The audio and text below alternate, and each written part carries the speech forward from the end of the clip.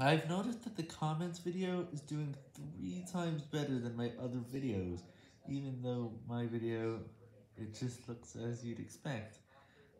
It's a video of your comments that you spent over the last month. But that video ended up doing really well because, you know, a very high click-through rate. That means it might get suggested, and guess what happens? The click-through rate might go down, but that doesn't matter. A very high click-through rate in the beginning is really good.